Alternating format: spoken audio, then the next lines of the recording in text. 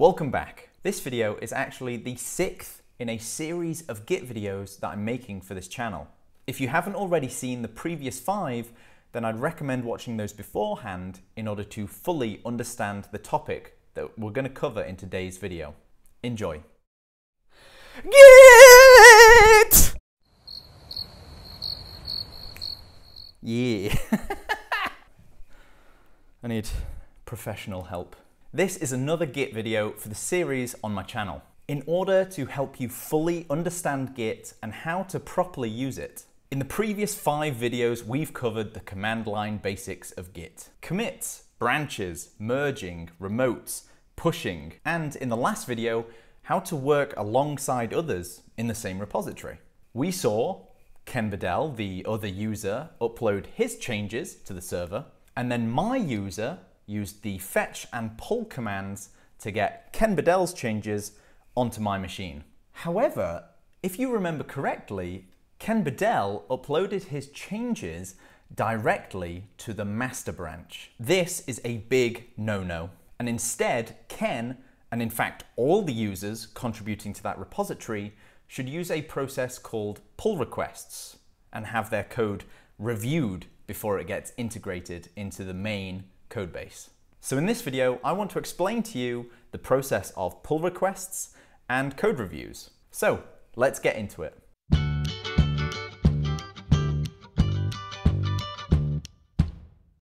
Hi folks, my name is Ben and welcome back to the channel. As usual, if you enjoy what I do here on this channel, then consider hitting that subscribe button.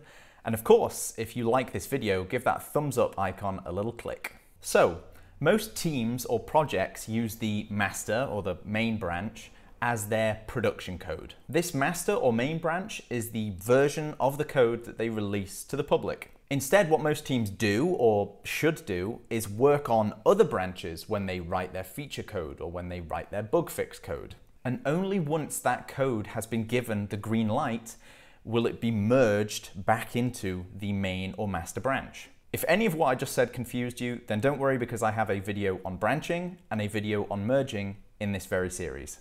That means that pushing code directly to the master branch is not right. It would essentially be you skipping the green lighting process, the process where your code that you have written alone is checked by someone else to make sure that you haven't done something stupid or broken the rest of the application. This green light checking process is called code review. Someone else on your team will literally look at the code that you have submitted and check it. And the way that they do this, instead of taking just the entire code base and trying to figure out where the changes were made, is actually through a pull request. And a pull request is something that the code author creates. The person that wrote the code that wants that code brought in to the main code base, and 99% of the time, this is done on your online Git repository. So in our case, we're using Github to host our Git repository. So for us, a pull request would be created on the Github website.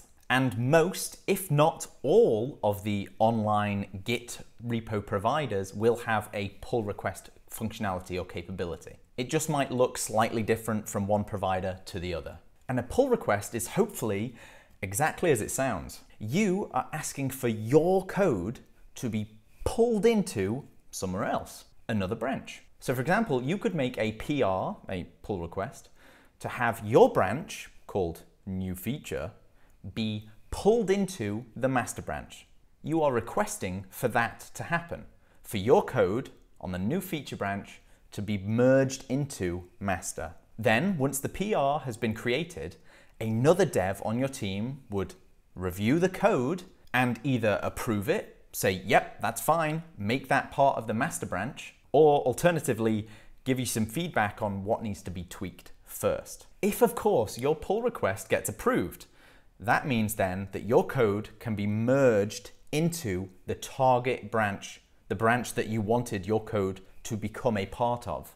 And of course, when I say merging, I really mean a Git merge. Your branch is merged into the target branch, and thus your code is now part of the main or master branch. So just in case a visual example is useful to you, then I have a diagram. In this diagram, we have several lanes going from left to right. These are our branches over time. And of course, the little circle, the little nodes are commits. And you can see the master branch at the top has version numbers associated to it. So as I said, the master branch might be the version of code that we release to the public. And we have all of these other branches that are hotfixes or develop branch or feature branches that are slowly over time getting merged right back up into the master branch. And this merge back up process is hopefully done via a pull request. So over here, for example, this release branch is hopefully being pull requested back into master to create the actual version 1.0. The code review process is incredibly important, especially if you're working on a repository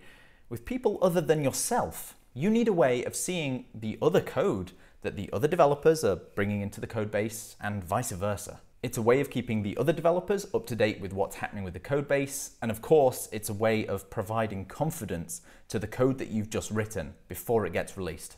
So with all of that theory out of the way, let's have a demo. Let's see how we can actually make a pull request and let's code review it. So to start with, we're quickly back in the terminal.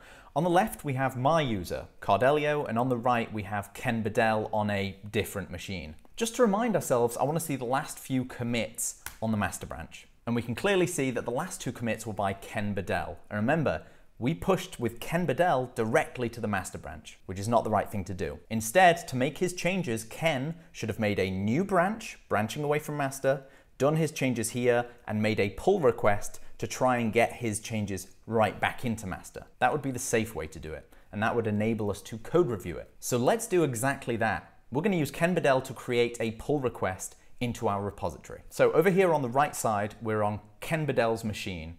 And of course, if I use the git branch command, we can see that we are on the master branch. We don't want to be there. So I'll just clear the screen, and I'm going to use the git checkout -b command to make a new branch. Of course, the git checkout command literally checks out a branch. It makes you look into that branch, but the -b creates it as well. So it's like doing git branch, branch name, and then checkout afterwards, all in one fell swoop. And I'm going to call this branch berry.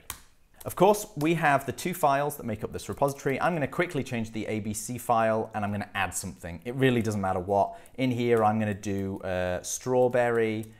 Berry is not a berry. I'm going to save and quit. Okay, I'm going to use git status now just to check the status of our repository. Remember, it's always good to do that often. And you can see ABC has been modified. We're going to use the git add dot command to add those changes, git commit command, and I'm just going to give it a message here, say berry, berry, and berry 3 times. Okay, so we committed it, and now if we just do git log, we can see right at the top is our new commit with our changes. And of course, the final bit, I need to use what we learned in the 4th video, the git push command, to upload all of those changes in that branch to the server. So git push origin, which is of course the nickname for our server, and then the branch name I want to push. So I want to push the berry branch. It may of course ask you to authenticate. We'll talk about different protocols, HTTP or SSH in another video, but for now I'm just going to give it the Ken Bedell details. And the berry branch has been pushed. So from now on in the video, we won't need the terminal anymore. We're going to use the web browser to do our pull requesting and code reviewing. So if I just go to GitHub, and of course I go to the repository that I'm working as part of, I'm logged in here as Ken Bedell, and you can see immediately this yellow bar has popped up and it says berry had recent pushes less than a minute ago. So it's saying, oh, this new thing, this new branch has been pushed. And it's saying here, immediately, this green button, compare and pull request. So on GitHub, because I'm logged in as Ken Bedell here, I'm sort of being notified on the main screen of the repository. And with a single button click, I can be taken to the pull request screen. Of course, on GitHub, there is this pull requests tab. And if I click it here, we have that same yellow bar. So let's click it. So depending on what online provider you're using, GitHub, Bitbucket, whatever, this screen will have similar ideas, but may just be laid out or look different. The first and most important part is this top bar here. This is the bit that says, hey, take this branch and I would like to request it to be pulled into this branch. And this is really easy. The arrow on the screen is the dead giveaway. This here is automatically saying, I want the berry branch, and of course I can pick from different branches, to be pulled into, arrow into, it's going into the master branch. And of course I can change which branch that goes into as well. After that, we need to give the PR a little bit more information. We maybe need to leave a comment as to what this code that we've made is achieving, give it a title. And of course, at the bottom, we have the all-powerful code diffs. And you can see here, it'll show a list of the files that have changed and what changed in that file. it will take the destination branch, in our case, the target branch, the master branch, and say, hey, what is the difference to the berry branch? What's the difference to the branch coming in? And it will show you very quickly and easily the diffs, the differences. And these diffs, these code diffs, is what makes the code reviews possible. So just really quickly, behind the scenes, I've made another pull request with a couple other changes just to highlight the power of code diffs. We're not interested in this PR, we're not going to do it. I just want to show you the diffs and how they look. So here, it shows you all of the files that have changed, one after another. And in each file, it shows you in green with a plus, the lines that have been added. And in red with a little minus, it shows you the lines that will be removed from each file in that collection of commits, in that branch. And as I said, these code diffs enable the power of the code review without having to go into the terminal or without having to get the whole code base. Really quickly, in the PR, a reviewer can see what has changed.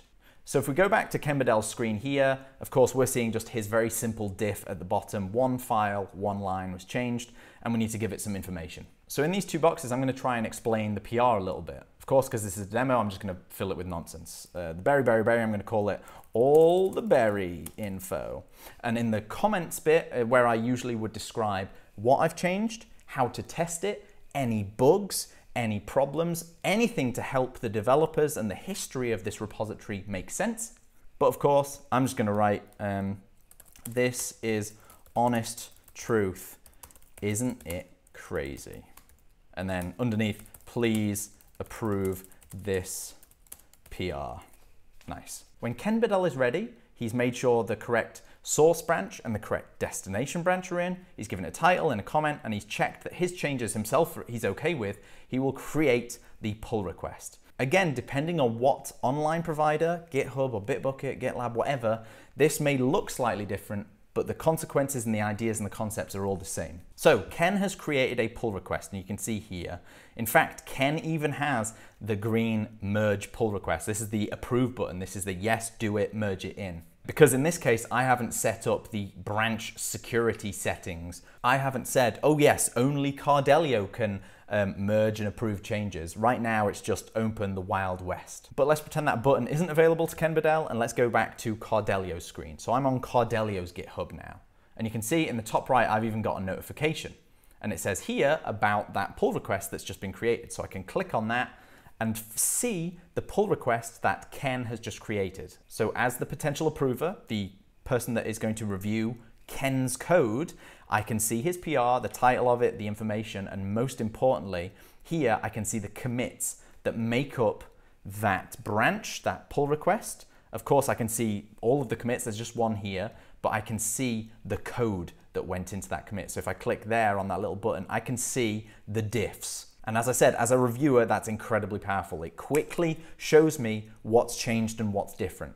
So as a reviewer, I, Cardelio, then would look at the code and go, okay, I'm happy with that. If I wasn't happy with that, I could literally, in this GitHub editor, and Bitbucket is the same, it lets you do these inline messages, I could write a little message saying, at Ken, this isn't okay, it's rubbish, and then Ken would be notified about that comment, but I'm not going to add that, I'm just going to cancel that. Instead, as the code reviewer, I want to say that this is fine, this code is fine, okay? So I'll go back to the PR here, and what I can do is I can merge pull request. If I hit that button, what it does now is gives me the commit message to make for the merge that is happening. But for now, this is absolutely fine. I'm just going to take the defaults, and the message, of course, is the merge pull request. I'm going to confirm the merge, and voila, the pull request was successfully merged and closed. So first of all, merged and closed. Let's refresh the pull requests tab here. You can see now there are no pull requests because they have all been dealt with, right? However, if I head back to the code now, this is the interesting bit. The pull requests, the requests to take those berry changes and stick them back into the master branch were accepted. So that code change must be in the master branch. And if I go here, I'm looking at the master branch here and look in the file that we changed, the ABC file. If I click into that, you can see the third line, strawberry is not a berry, is in our master branch. And that's the power of the pull request. It gives you that extra barrier of safety when adding code directly into the production branch or the master branch. before it goes out to the public and breaks everything. Remember, back in the last video, we made Ken Bedell a direct collaborator in this repository. Because remember, GitHub acts in a slightly different way. GitHub, when people don't know each other and they're not collaborators already in a project, still enables people to make code changes and to offer them up and to make pull requests for them. Except for it uses that forking thing, where a user that wants to get involved would fork the entire repository. They're essentially creating a duplicate of the repository. Then they would work happily on their version and can still, this is the important bit, they can still make pull requests from their repository into the main, real, original repository. And that's important to know because you don't need to be a direct collaborator, somebody that the original author of the repository has said, yep, they're allowed in. You don't need to be one of those. You can still, in the GitHub world, fork the repository and make pull requests the exact same way. And we've essentially skipped the forking process by enabling Ken to be a direct collaborator. This would match how professional teams around the world work as well. For example, on Bitbucket, there's no forking. You are just invited to be part of a repository. Because of course, you already know your teammates. You know that you're all working collectively to a single goal. Whereas online, with GitHub, the forking process exists to enable open source software development, to enable collaboration, even when you don't know the person and their objectives. And that is it. Hopefully all of that has made sense to you, and now you should be fully equipped through the 6 Git videos that exist already to actually work on an online repository with others using Git and of course the power that the command line version of Git gives you. Don't forget to hit that subscribe button if you haven't already, and of course hit that bell icon if you want to be notified when I release new videos, especially the next in the Git series. Thank you so much for watching. See you next time. Kind of looks weird. Or do I look weird? I think I look weird. That's different, isn't it? Whoa, I did that in one take. There's another Git. Oh, it's too loud. Whoo-wee! How long was that? 12. Let's keep moving. Yes, only. Get lost. Ken Bedell. Ken. PR. No, pull request. Beautiful. I didn't do a clap. You gotta redo all that.